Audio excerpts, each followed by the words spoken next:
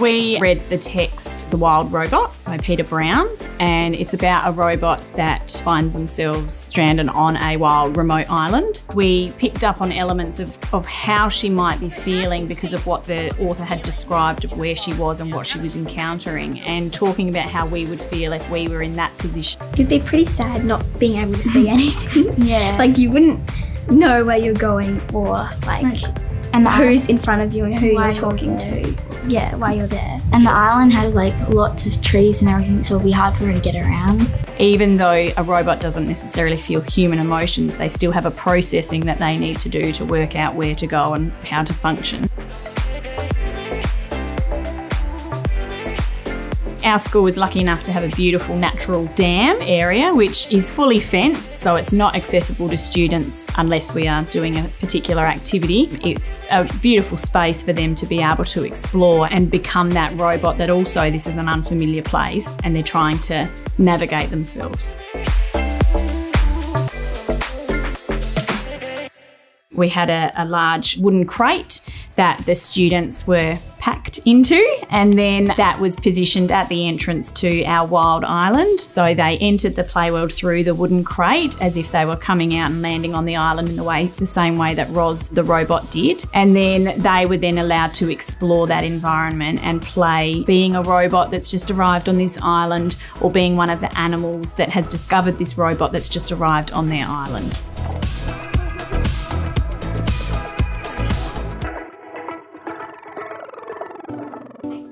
When we returned to our STEM classroom, we actually discovered a message that had come over the radio receiver from the wild island that was in some sort of code. It was, you know, a whole lot of letters and numbers. And so we needed to then decode that message, which we discovered was written in hexadecimals. I knew two codes because in another lesson did like pixel art with binary, but then also I put it into hexadecimal. So that's how I knew it, because it was either a number and a letter and then a number and a number. And that was a message from the robot. Hello friend, I need your help. I'm on a remote wild island. My vision sensors are not working. I need help to move around the island safely. Please can you help me? I suggested that we get a map so we know where things are, so we don't just close stuff and then she randomly walks into a tree. And on Google Earth it shows like where the trees are and everything if you zoom in, so we can kind of figure out the landscape and everything. Becoming expert coders, we created some block code for her to help her navigate around the island. With this button press, go forwards 10 steps. If something's in front of you, do this, or else do something else. So he would kind of like be able to move around himself. And it'd sort of be better because then it can draw like a mental map of where things are around the island. They were then given a security identification, you know, just a simple little prop that helps them know, okay, I'm a coder and that's an actual profession, that's a job. Then as those expert coders, we then were shipped back to the island, and there we were able to help her by programming our codes that we had created to help her navigate safely around that island. Guys,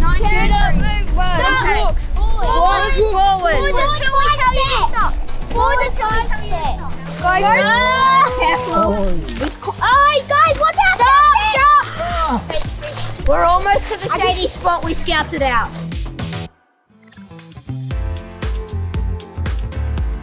I was a facilitator, more so than taking on a character. I was there to help build the play and pose some problems as we were playing along with our robot.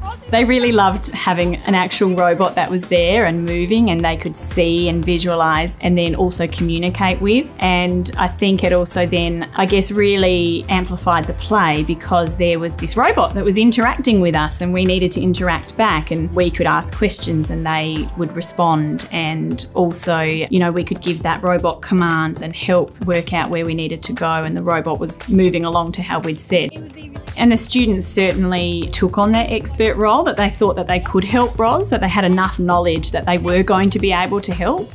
I think because you're in the play, you're really involved and you can be involved with every student that's in there, because even if you're not directly playing with them at the moment, they're still in the world with you. Whatever we're doing, we're playing, we're on the island. So little plays can happen within that world that we're all in together.